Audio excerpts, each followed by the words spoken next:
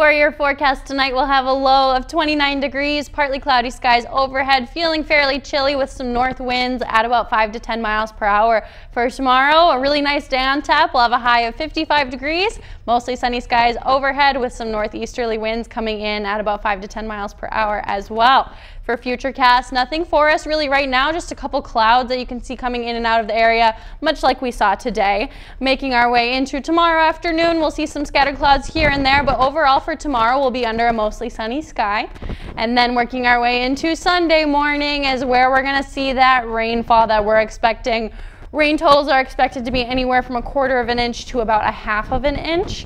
As you can see, that's lasting throughout the afternoon here. Taking a look at our satellite and radar, nothing for us as far as precipitation yet, but we are seeing those clouds that we're going to continue to see throughout the evening here and into the overnight hours. Taking a step back, these are the clouds that'll come in and out of our area as we go out through the evening.